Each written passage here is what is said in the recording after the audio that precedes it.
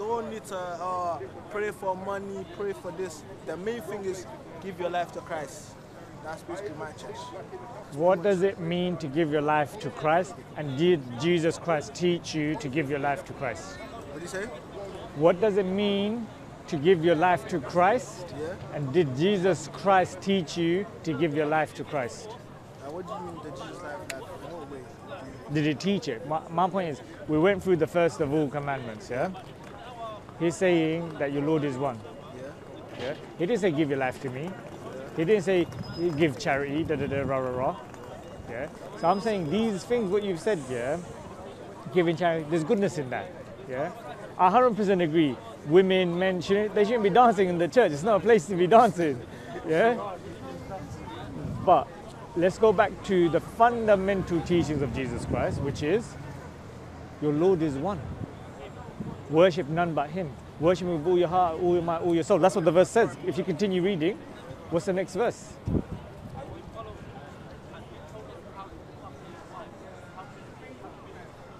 So here, O Israel, your Lord, our God, is one. And please continue. 12, yeah, from 12, isn't it? Yeah, Mark 12:28.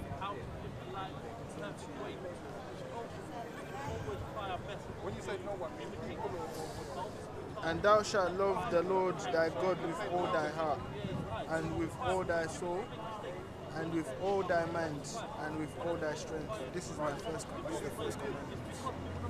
So continue. So in the church, should they not be teaching you that?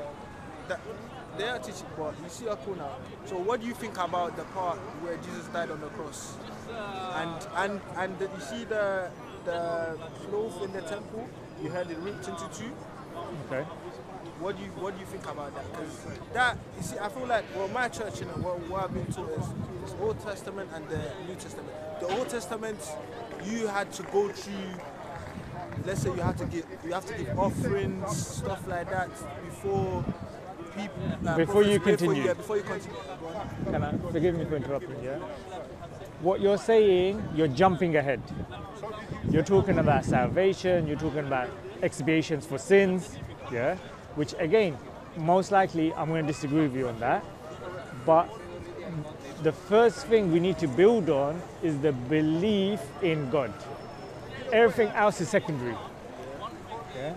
Belief in God, then comes how do we worship God without blaspheming. If you say God is one of three, or God is three in one, yeah, then you are blaspheming. Previously, just before the camera came on, I asked you to show me a single verse in the entire Bible where it says the Father, the Son, the Holy Spirit, they're the same, they're co-equal, they're on the same level, and you fail to do that. We don't know. Me personally, I know that Lord, Jesus, and the Holy Spirit are not the same. God is God. Okay, He's you're above saying all. Jesus Christ is Lord. Huh? You're saying Jesus Christ is Lord. Just like Lord and Savior, because He died on the cross. Wait. Let me continue. Please. Yeah. He died on the cross for our sins, and for us to get through to God, we have to pray for the blood of Jesus, which He shed on top of the cross, to wash off of our sins. So you're saying Jesus Christ is Lord. Huh? You're saying Jesus Christ is Lord. Well, He was sent. He is Lord, but He is not God. God is above all, but God sent Jesus Christ. So Jesus Christ isn't God. Huh? Jesus Christ isn't God. He is God, but He's not God at the same time. He is the Son of God, so He is basically God at the same time. If you get what I'm saying. He is the Son of God. He was the one sent to come to earth to die for our sins, so that we can get through to the Lord. Is Jesus Christ God? Huh? Is He God? He's God. 100%. Final answer. What you say? Final answer. Yeah, He is God, but I don't know how you're taking. When I say God, I don't mean. No. Affirm it, supreme. and then I'll prove to you He's not God. But you need to say to me what you believe, and then I can deconstruct it. I believe it's God. That's what I'm saying. I believe it's God, but at the same time, I believe God is higher than Him. But I believe He is Lord. So He's God, but then God is higher than Him. Yeah. He So- is a God Himself. So you believe in two gods. I believe in two gods. He's the Son of God. Take a moment. Think about what you're saying. Yeah. right now, what you're saying, you're blaspheming. Do you know what blaspheming is? Yeah, I know. Yeah. How do you define blaspheming? Go on. Blasphemy. Yeah. Basically, I know what it means, innit? Because Going against God, saying something, disrespecting God, going against religion, you're blaspheming. You're going against God, basically. You're insulting God. Yeah. You're going against God by saying that you have God, and then you have Jesus Christ, who's like a minor God, or under him a God. So you're blaspheming because Abraham never taught this. Jesus never taught this. Moses never taught this. These are all men of God, and you're coming with something new. Jesus Christ never said what you're saying. If you can show me a single verse that backs up what you're saying, categorically, clearly. I also haven't been. You see this kind of conversation. No, that's fine. That's fine. Person, I'm not debating with you, bro. know, No, check this. Let me finish.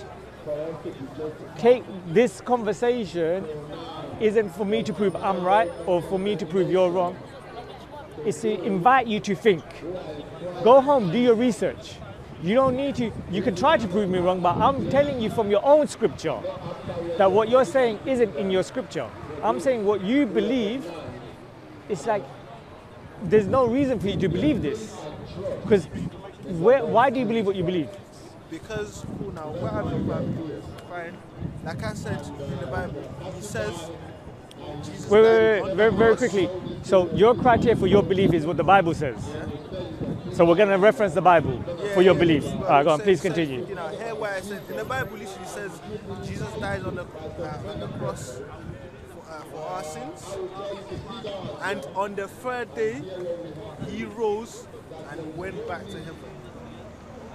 Is that not in the Bible? Yes. Yes. And in the Bible, it also says God said.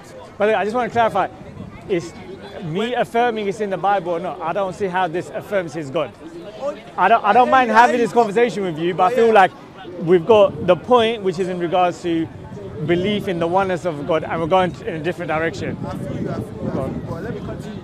Even in the Bible, it says is when Jesus was getting baptized, he said, a voice from above, when the dove came down, he says, "This is my son, in whom I am well pleased." Then I don't really.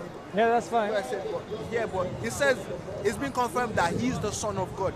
Does that make him God, though? Don't make him God. That's my point. I get what you're saying. At least you get your point. You've got, like my brother would say, yeah, you've got your Trinity glasses on, and you're reading the Bible with your Trinity glasses, and you're reading stuff into it. Yeah, this isn't him saying he's God. I'll show you another verse. A man came to him, calling him good. He says, "Why do you call me good? Only God is good." Let me give you the reference. Get your Bible out, bro.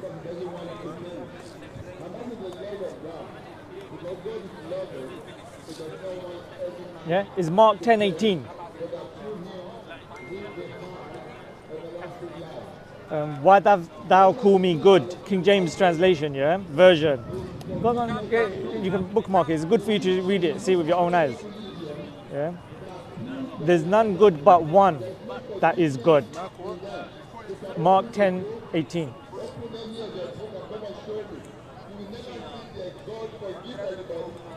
And Jesus said unto him, "Why callest thou me good? There is none good but one, that is God." So I've given you 3 verses where he's separating himself from God, and you're still claiming he's God. He could have said that he's good. He's God. He's good. God is good. But he said only God is good. He's saying when someone called him good, he's saying, who are you calling good? Only God is good. You can read the whole chapter, read the context, whatever. Does that make sense? The way I look at it is, look, it comes down to hellfire. You're talking about expiations of sin. Let's talk about sin now. Yeah? With the belief you have, unverified, going against the teachings of Jesus Christ, you're going hellfire, bro. You're blaspheming against Jesus Christ. You're claiming something that Jesus Christ didn't teach. You're calling Jesus Christ God where he didn't call himself God. You're saying Trinity. he didn't teach Trinity. How do you feel about what I'm saying? Yeah, I understand your point. I understand your point. But at the same time, the same way I see it is, I get what you're saying that he's not God, but after he died on the cross, and he Do you shed his agree, blood, before we go into the blood sacrifice, yeah, do you have to affirm Jesus Christ is not God? And if I haven't convinced you, then let's continue going around this circle, continue to have this conversation, because I don't mind it. I don't mind. I really don't mind. At the same, I feel you. I get what you're saying. But I know what you're saying. But at the same time, It's not knowing. Do you agree with what I'm saying? Huh? Do you agree with what I'm saying? that well, he's not God. Yeah. I know he's not God, but he's the Son of God. Okay. So we've moved away from he's a minor God, he's the under God, he's not God. Categorically, he's not God. That's the basically same thing. He is not. He is God. Is above all. God is God. He's the ruler of everything. He's the one So that you've created rejected everything. Trinity now. Huh? I never. Because Trinity, Trinity, I get that. You see no, what the wait, Trinity let me just explain. Trinity means Jesus Christ is equally God. The Holy Spirit is equally God. Well, yeah, There's no hierarchy. There's no hierarchy. I heard that. God So the you're Father, they say God the Father, God the Son, and God the Holy Spirit. I know they what are they not say. three, but they are only one. The only one. They say three in one. It's mostly the Catholic. So before we move on, you have to affirm Jesus Christ isn't God, and you've rejected Trinity. Well, let me convince you I of never why. really believed in Trinity because my church don't really say Jesus, God the Father, God the Son, God. My church is basically about give your life, pray for forgiveness, wash. We'll get there. I respect what you're saying. Should I let you finish, by the way? Huh? I don't Nah, feel go on. because the thing is, okay. So Jesus Christ isn't God. Let me just bang that point home. Yeah. Is God all knowing? Or know it. Yes. Yeah. Right. Was Jesus all knowing? Or know it. I can show you many verses in the Bible where Jesus Christ didn't know. Yeah, he didn't know because he came to earth. So he's not God. He came to earth as a human. He came in Who the came flesh. to earth? Who came to earth? Jesus. All prophets come as humans. Huh? All prophets of God come as okay, humans. so you think Jesus is just a prophet? Not just a prophet. A prophet is high rank. It's like the prophet. Doesn't make sense. These are all men chosen by God to portray the message. So you got Jesus, cool. Moses, Abraham, the Prophet Muhammad, all messengers of God. Peace be upon all of them. Why is it that Jesus as one was different? The way he was born was different. He apparently Joseph and Mary never had anything. The Holy Spirit said. No. The Holy Spirit didn't say.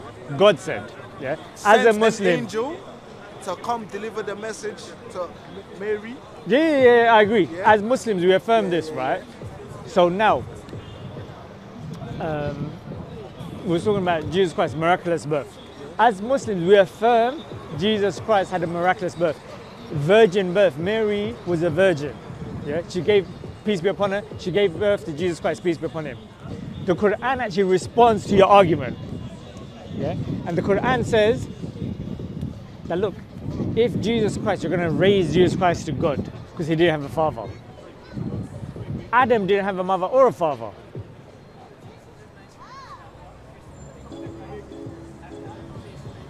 Eve, you call her Eve, we call her Hawa, alayhi salam. Yeah? She didn't have a mother or a father. She came from the rib of Adam, from a man basically. Yeah? As a Muslim, look, this is what we believe. So there are elements. I'm not saying, I get your point, but I'm not saying because he didn't have a father, that's why guys raised him. It's because he had a mysterious birth. Eve now, I don't know how you guys believe, but Eve was the first woman, was she not?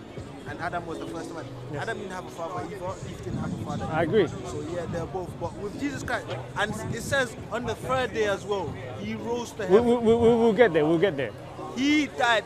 He died for our He sins. didn't rise from heaven on the third day. He rose to heaven. He rose to heaven, not rise from heaven. He rose and went back to heaven. But didn't he rise? Huh?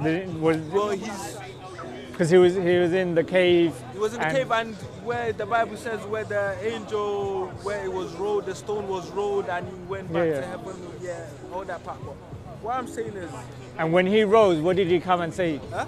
To the first eyewitness, what did he say? Have risen. I think he went to Mary, is it Mary Magdalene. He went to her and I don't remember what he said. He's showing her that look, his flesh. Yeah, he was showing the wound as well. Yeah. The wound as well. So what does that show? He's God or he shows he's a man? Yeah. I get what you're saying. So now, but at the same time, he came because of our sins. He was sent because of our sins. Do you know what that means, by the way? That what? He came for our sins. He came. Yeah. So you believe in original sin. So Adam ate the apple, and all of the children of Adam are born into sin. Well, I believe that anybody born from a woman is automatically a sinner. I believe that. When Jesus was born from a woman. He was born from a woman. So was he a sinner? He was born a sinner, but he had to give his life to Christ or whatever. Jesus is a whole different case. I'm talking about us. So Jesus gave his life to himself. The way Jesus was born was mysterious anyways.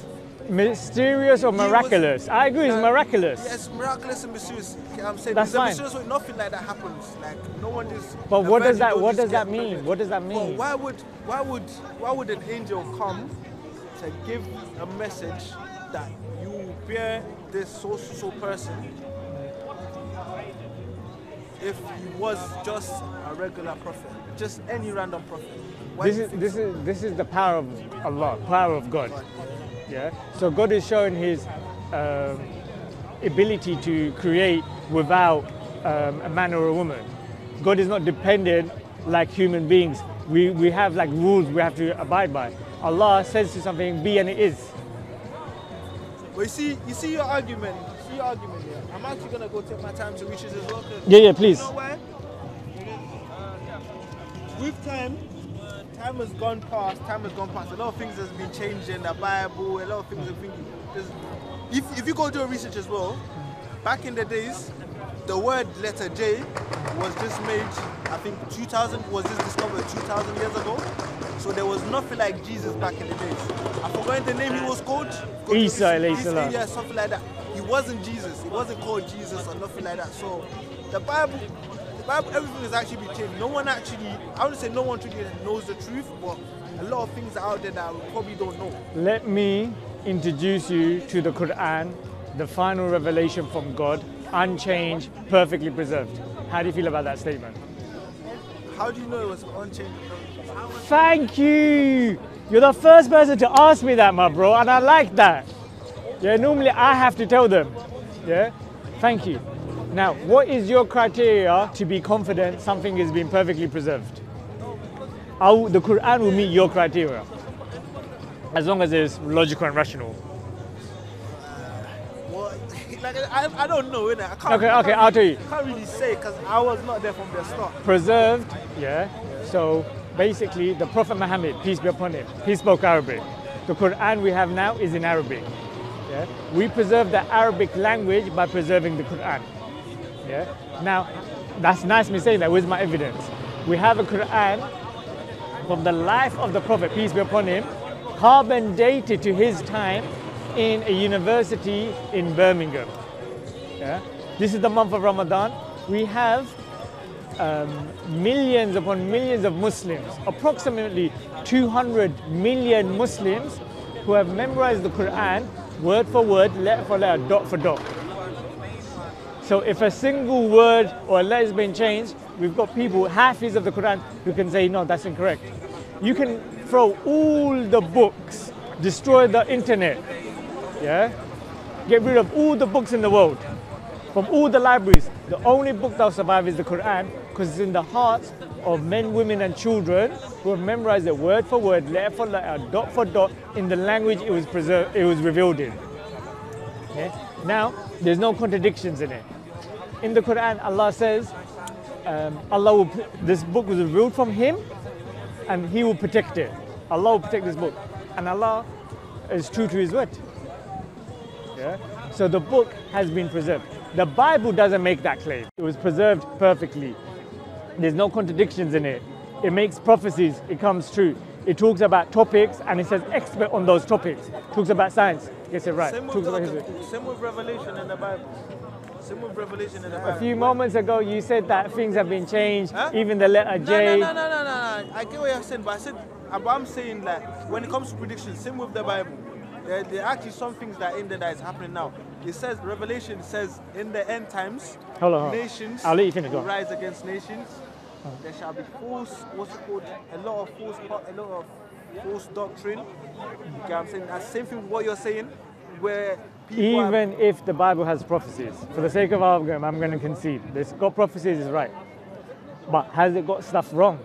has it got stuff wrong? I don't know. Yeah. But I feel like with time, I don't want to take the conversation in a direction and me showing you contradictions in the Bible where it's making numerical errors and stuff like that, yeah? Because you've already admitted yourself. Because my point is, it can't be from God if it's got some things right and some things wrong. I'm affirming the Quran is the word from God because it gets it all right with no mistakes. Yeah? So would you be interested in reading the Quran? I'm going to give it to you free of charge. to be honest, I don't know. I don't mind. I actually don't mind. Yeah? I don't mind, to be honest. Okay. I don't know if I think there's one at home, but I don't mind taking one as well, to be honest. Yeah? It's in English though. It's in English. No problem. I don't mind. I'll actually give it a look. So I'm going to give that to you. Now, there's a few things you want to talk to me about. The blood of Christ, blood sacrifice. I'm happy to address that now. Do you have time? Huh? Do you have time? But I've actually spent a lot of time here. You have. That's why. Because my point is, look, I'm here every Saturdays. I'm going to give you this free copy of the Quran, yeah? It's got a few leaflets in there. If you've got any questions, we'll discuss it. Do you know what I mean? Any questions? I'll actually go through. Read through it. If you've got any questions. Any questions, you see me here next Saturday. Yeah, next Saturdays. Plus, I'm going to give you my number. The brother's got my number anyways. You can take it from him. But look, I'm accessible.